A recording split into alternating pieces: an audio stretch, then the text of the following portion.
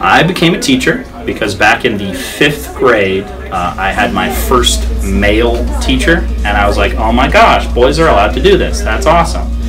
And then I had several influential male teachers throughout my junior high, high school, and then even into college. And I specifically went into chemistry and physics because my grandpa was actually a chemistry and physics teacher. And I have some of his textbooks still from the 50s and 60s that I look at sometimes. So a little bit of a family legacy. My biggest pursuits, hobbies outside of the classroom are video games, tabletop games, so like board games and stuff, but like really weird, complicated ones.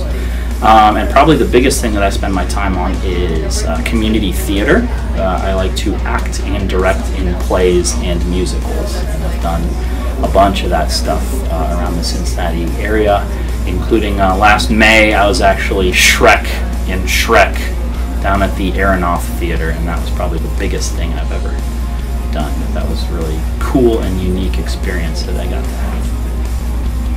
I have two biggest fears that are equally scary to me. The first is raccoons.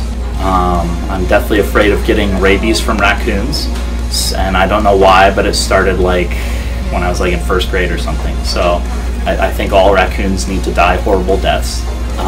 And then the other one is really bad. Right now my wife is pregnant, and I have a deathly fear of unborn babies like pushing their hands and faces and stuff out of like pregnant bellies.